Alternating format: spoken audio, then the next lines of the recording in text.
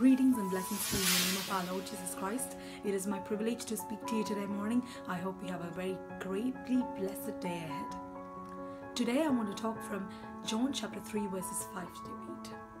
In this passage we can see Jesus Christ, our Lord and Savior, is speaking to Nicodemus, and he says, "Truly, truly I tell you, if you're not born again by water and spirit, you will not enter the kingdom of God." And when Jesus said this, for that sole purpose, all of the humankind is in demand to accept and to be born again to enter the kingdom of God. For many of us, we have done that. And many of us have the privilege to be with Christ, to enjoy the new life that we have in Christ. But what got me thinking that is, for many of us, it has just become a name band that we call ourselves, just become an identity that we call. But what does it really mean to be born again? Today morning, let me tell you guys, when we see a newborn baby, how do we identify that that baby belongs to their exact mother and father? It is very hard at the beginning. If you give me two different newborn babies which were born at the same time and have two different set of parents, it'll be quite difficult to identify because there won't be much of a difference. They're both tiny, they'll be both of pretty much the same color, and it'll be very difficult to identify. But as they grow, we can see the difference. They'll probably have the shape of his dad, probably look like the mother, probably smile like the mother, maybe talk like the dad.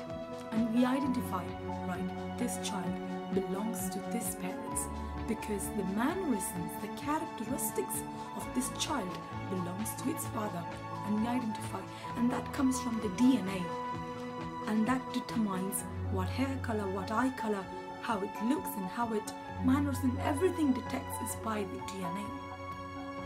Unless and until that changes, we do not belong to that particular family.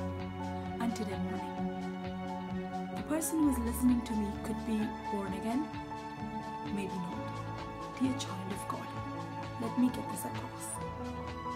If you say that you're born again, but you lack the characteristics of Christ, let me tell you, nothing has changed inside of you. Your identity that people calls you may have changed, but the person that lives inside you hasn't changed. The blood inside you, the cells inside you hasn't been changed. Unless and until that is changed, that is born of the Spirit of God, you do not have the pass, the ticket to enter the kingdom of God.